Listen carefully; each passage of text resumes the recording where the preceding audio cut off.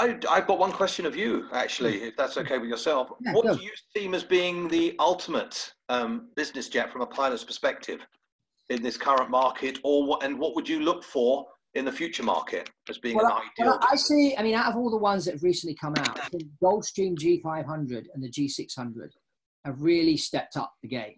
Yeah.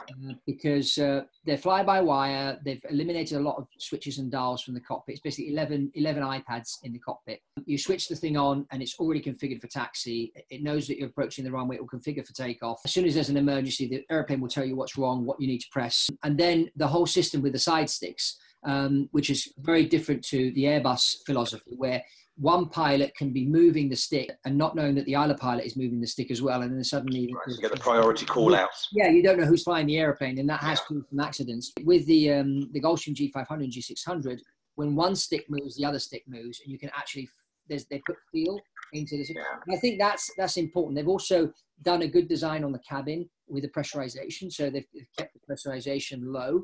So on a 10-hour flight, it will be like sitting at 3,500 feet instead of 8,000 feet. And that can make a big difference. Because obviously there's more oxygen.